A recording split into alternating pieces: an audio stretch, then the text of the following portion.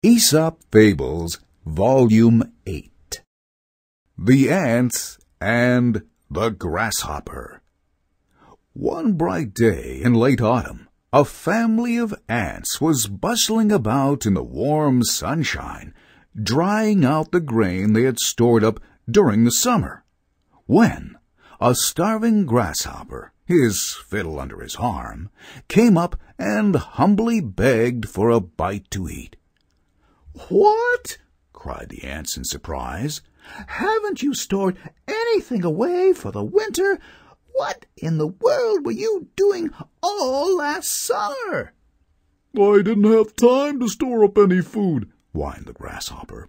"I was so busy making music that before I knew it, the summer was gone." The ants shrugged their shoulders in disgust.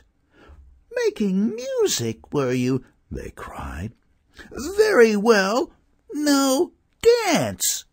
And they turned their backs on the grasshopper and went on with their work. Moral: there is a time for work and a time for play.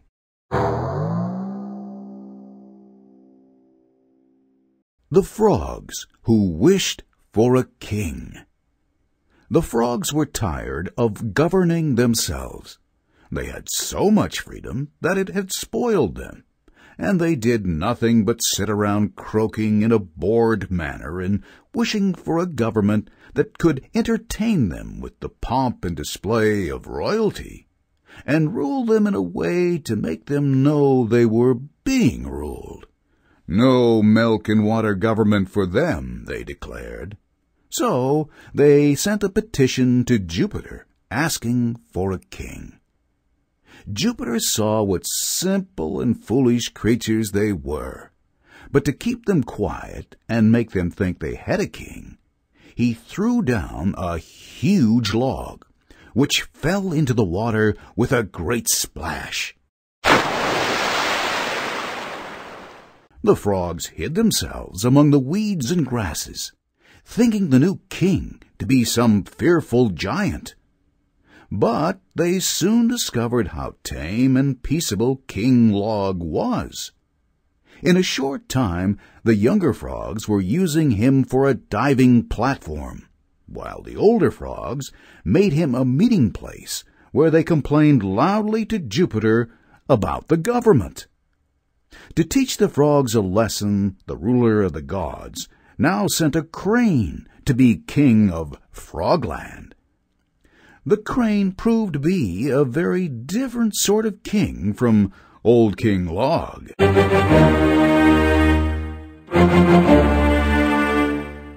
He gobbled up the poor frogs right and left, and they soon saw what fools they had been. In mournful croaks, they begged Jupiter to take away the cruel tyrant before they should all be destroyed. "How now?" cried Jupiter. "Are you not yet content? You have what you asked for, and so you have only yourselves to blame for your misfortunes." Moral: be sure you can better your condition before you seek to change.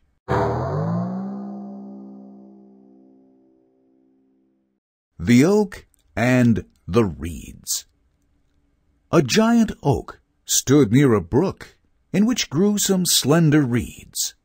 When the wind blew, the great oak stood proudly upright, with its 100 arms uplifted to the sky.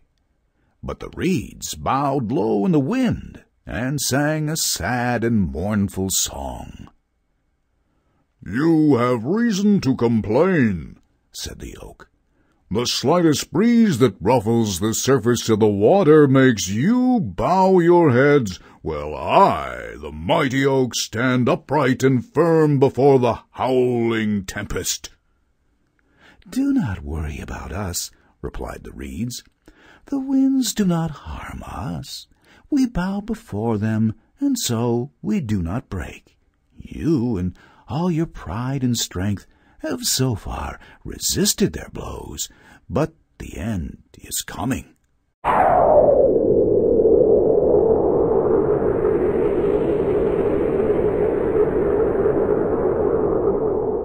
As the reeds spoke, a great hurricane rushed out of the north.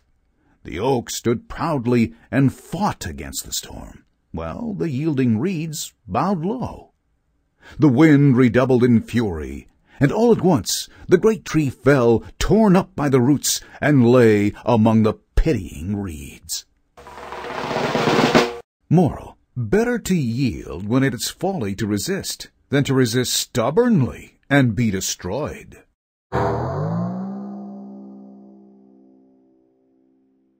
The Boys and the Frogs.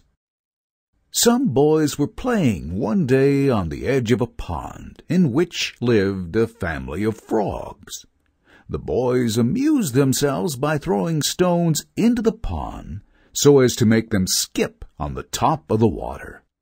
The stones were flying thick and fast, and the boys were enjoying themselves very much.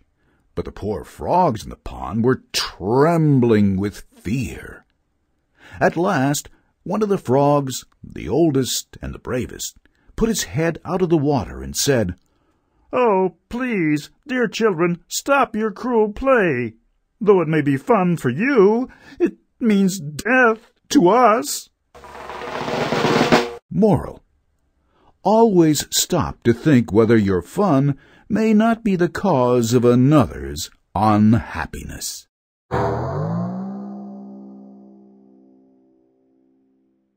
The Lion, the Fox, and the Bear.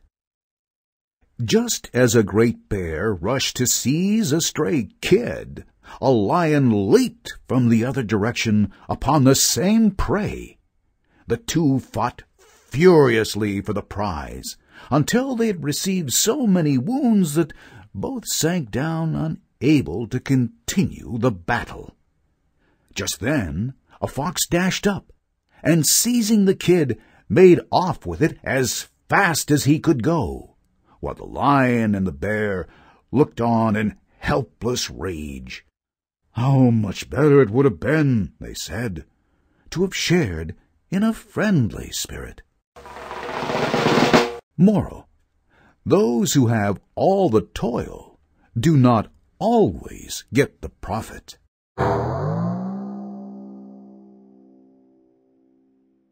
The Wolf and the Lamb. A stray lamb stood drinking early one morning on the bank of a woodland stream. That very same morning, a hungry wolf came by further up the stream, hunting for something to eat. He soon got his eyes on the lamb. As a rule, Mr. Wolf snapped up such delicious morsels without making any bones about it. But this lamb looked so very helpless and innocent that the wolf felt he ought to have some kind of an excuse for taking its life. "How dare you paddle around in my stream and stir up all the mud?" he shouted fiercely. "You deserve to be punished severely for your rashness." But your Highness," replied the trembling lamb, do not be angry. I cannot possibly muddy the water you are drinking up there. Remember, you are upstream, and I am downstream." "You do muddy it," retorted the wolf savagely. "And besides, I have heard that you told lies about me last year." How could I have done so?" pleaded the lamb. I wasn't born until this year." "If it wasn't you, it was your brother." I have no brothers." "Well, then," snarled the wolf, "it was someone in your family anyway, but no matter who it was, I do not intend to be talked out of my breakfast." Then, without more words, the wolf seized the poor lamb and carried her off to the forest. Moral: the tyrant can always find an excuse for his tyranny.